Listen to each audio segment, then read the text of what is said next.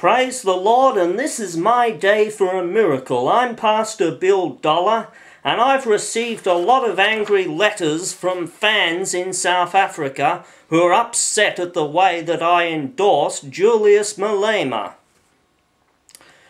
Well, this is a letter from Fonda and Fonda writes to me, and I better do it with his accent. Dear Pastor Bill Dollar, why are you endorsing someone like Julius-Malema? That man is nothing but a kafir, eh? I wish you would die. Drop dead, Pastor Bill Dollar. And I have this to say. You're criticising me and Jacob Zuma and Julius-Malema.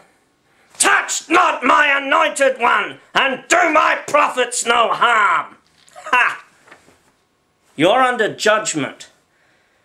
Jacob Zuma is the best president that South Africa has ever had. He's a man of good moral standing. He's a man who towers above all the other politicians of South Africa. And he is the only man fit to be president. And so if you start opposing Jacob Zuma and Julius-Malema, who's the future South African president, you are under judgment.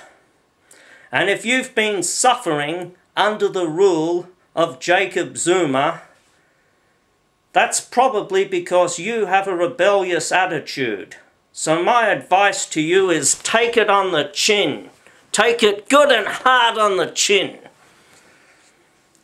And even if you don't openly rebel against these men, if you have rebellion in your heart, God's going to know about it and He's going to get you.